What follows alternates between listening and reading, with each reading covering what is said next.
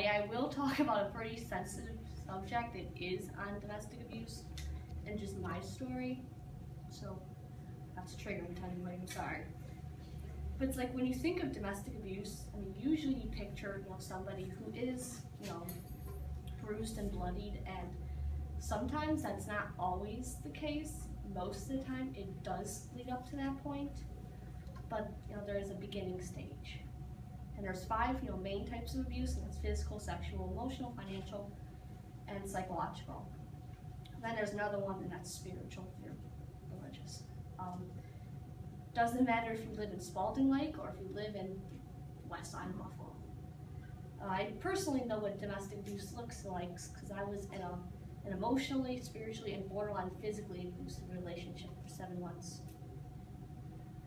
In the beginning, there were a lot of red flags I should have, seen. Like he would, if I didn't text him back fast enough, he would get extremely upset and accuse me of not loving him and not caring about him, and that. And this was my first relationship, so I had no idea what I was doing at all. I didn't know how a boyfriend was supposed to treat somebody. My dad was never really around growing up, so I didn't really know how a guy treats a girl. And it was 2 months into the relationship that we had our first humongous fight because I didn't invite him to an event that my friend invited me to. And he's like, well, you should have told me, you should have, at least let me know. I'm like, it's not, someone invited me to go somewhere. And we went to the same event the day prior, so he was being a baby. But he got extremely upset over that, and from that point on, all we did was fight. I mean, I was, not to sound cocky, I was a very good girlfriend.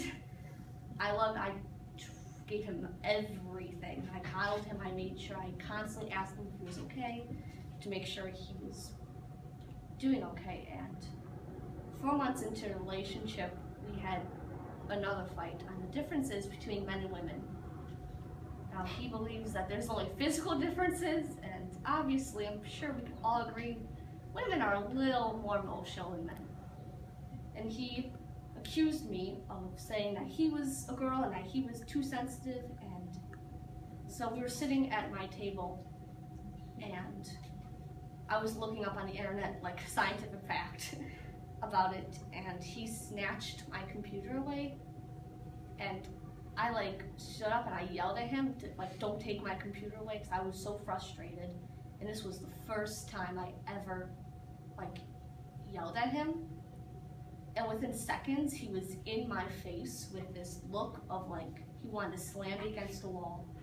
And I'm pretty sure the only thing stopping him was my mom, who literally shoved him away from me as I completely broke down. And he just looked at me as I was laying on the ground, he's like, whatever. And then he started crying because he felt bad.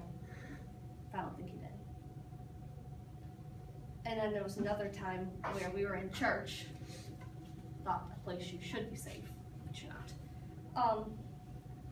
And everything was fine. We were just sitting in church, and all of a sudden he got weird. He got that look in his face, something's wrong. And I'm like, oh God, not here, not right now. We can't have a fight. This can't escalate. So I tried to calm him down, and that didn't really work. And so he started rocking back and forth and grunting, and the only thing I can describe it as is he looked like a demon. He was completely, he wasn't there anymore. And so when he finally calmed down, after he broke a pen in his hand, he said the reason was because my skirt came up a little too much, which, by the way, was longer than this one, and it was an appropriate length. Yeah, he said that he had very visual images of me being raped, which then led to our next argument of him saying that it's a woman's fault if you're raped over the age of 10, and that you should fight to the death rather than rather than being raped. And I'm like, okay, that's not okay at all. And yeah, and it was just like that until finally 7 months later, my mom's like, you can't be in this relationship. I was a minor, I was 17, and he was 19, so she threatened if it didn't end, she would get like an order of protection against him, so we ended it. And then we got back together 6 months later. Happy birthday? Well, actually, no, actually it was a year later. We got back together, and he was very good at hiding at this time. And the week that he was planning on proposing to me, a humongous argument happened, and I decided, this is enough. I'm not going to continue to stay. That's why I made this poster. If y'all ever heard of like the No More campaign, I'm sure some of you have. That's why I made the poster.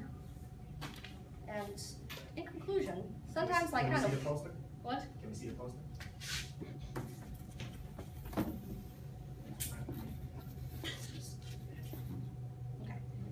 Sometimes I would wish that he had physically abused me, because the physical scars and the bruises are so much easier to heal, and I would have been taken so much more seriously. I was not believed. I had to leave my church because they didn't believe me, and they all thought that he was this charismatic, great leader of the church, and I couldn't stand to keep being there.